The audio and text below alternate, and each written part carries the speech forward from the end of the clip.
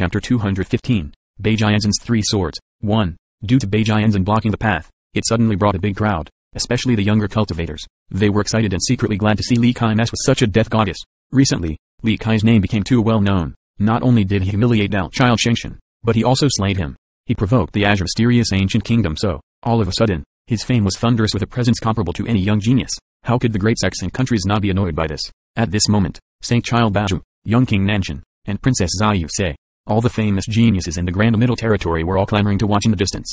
The descendant of the sword god Sacred Ground found someone to compete with in sword arts.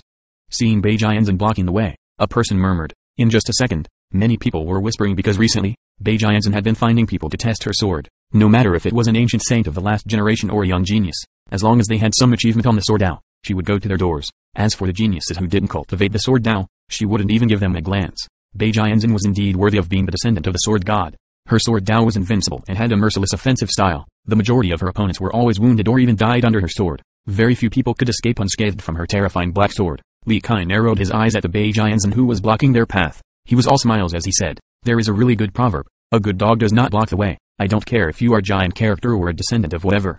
Roll to the side instead of blocking my path." Li Kai's rude words silenced many of the nearby spectators. This little brat was truly a little devil. He was always arrogant no matter who he was speaking to. Bi Xiao was the sword god's descendant, but she herself was even more terrifying. A goddess of death whose hands were stained with blood, an emotionless sword along with a merciless offensive style that would make all spectators speak to her with respect for fear of provocation. However, this brat's first words immediately offended Bi Xiao. "Be more of a gentleman. Your words are too vulgar." Chen Beijiao gently scolded Li Kai with an enchanting charm. As for Bi Xiao, she didn't have the slightest bit of reaction. Icy as a sword and cold as steel, like an unsheathed sword with a chilling murderous intent, she had the intention of devouring humans. She looked at Li Kai as if he was a dead man, not knowing that she resembled one herself. "Take out your sword," Bi Xiao coldly said. Her initially pleasant-sounding voice was now as cold as a heartless ice that entered the hearts of others, causing them to shiver.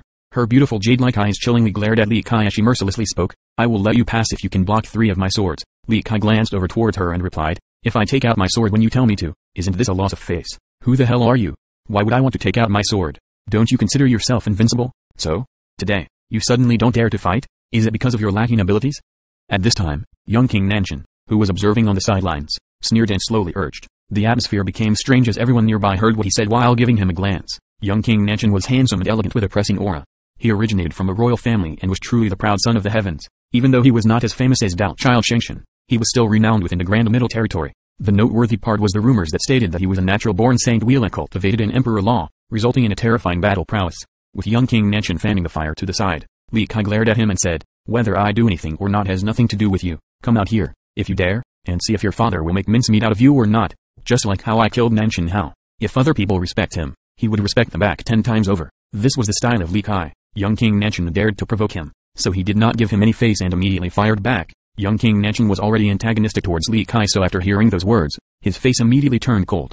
He stepped forward with a vast presence and an endless blood energy while murderously glaring at Li Kai. Then he said, "If you wish to die, then I will help you. He is mine." Bi Xiao's emotionless demeanor, like the frost, did not even give someone like young King Nanshan any respect. She essentially didn't even glance at him. "Fine, since Goddess Bi wants to kill this brat, I will not compete with you." Young King Nanshan was dreary of her frosty murderous intent and stopped in his path. However, his chilling glare still grasped onto Li Kai. "Take out your sword." Bi Xiao's sharp gaze instilled chills into others. Such a pretty girl, yet she, time and time again, made others fearful of her daunting murderous intent. "If you want to test your sword, there is no need for our young noble to personally make a move. I will be enough." Li Xuanhuan accepted the fight with a domineering attitude. Li Xuanhuan accepting the challenge caused many people to be alarmed. No one dared to look down on Li Xuanhuan. She was a 5-palace royal noble, a grand Dao noble. This was a heaven's proud daughter with the qualifications to command the heroes of this world. However, Bi Xiao didn't look at Li Xuanhuan. She simply answered with a cold voice, "I am not interested in her sword formation." Without a doubt, Bi Xiao specifically came for Li Kai. That day inside ancient Sky City, Li Kai's devastating sword of the emotionless style against Qidian made Bi Xiao consider him as her next opponent. This was not anything strange. The sword god Sacred Ground focused on the sword as the main path. Their progenitor, Immortal Emperor Yi, used the sword to prove his Dao and used murder to prove his invincibility. Bi Xiao was the descendant of the Sacred Ground and had trained with the supreme murderous sword heart since a young age. Once she noticed a mighty sword cultivator, she would not be able to hold back. "You want to compete against my Trinity sword art?"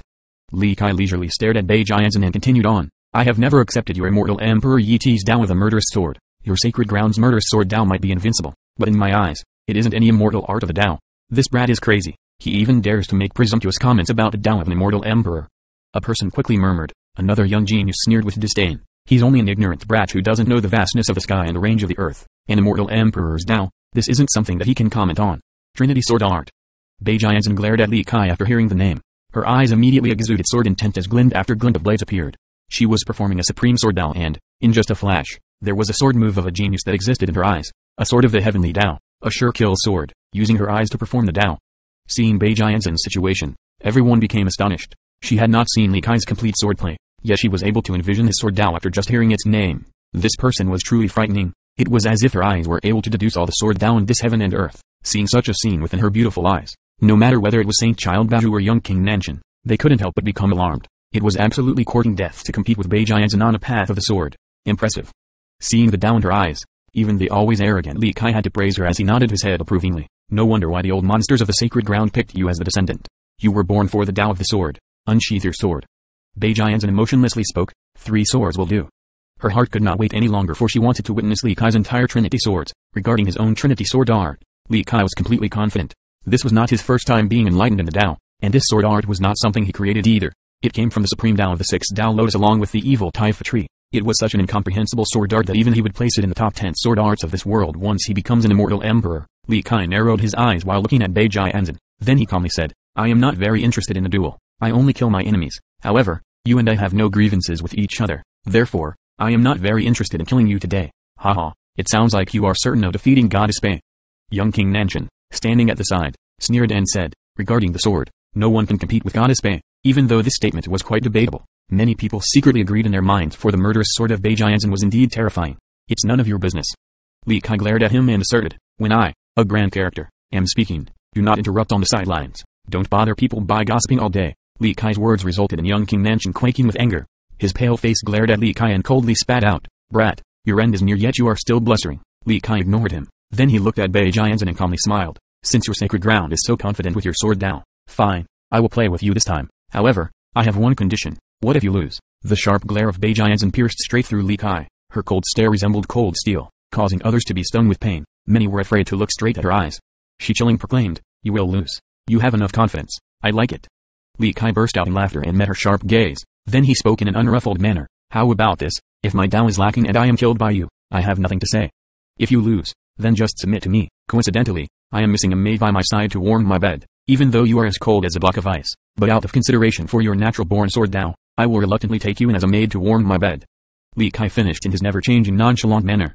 He made it sound as if it was a trivial matter, as if Bei Jianzhen was a daughter from a common household and that he would take her in as a bed-warming maid on his whim. Naturally, this immediately rendered everyone speechless. Bei Jianzhen was the descendant of the sword god on top of being a cultivating genius. Her cultivation alone was plenty formidable enough. However, this little demon before them opened his mouth and immediately wanted her as a maid to warm his bed. This was too insane.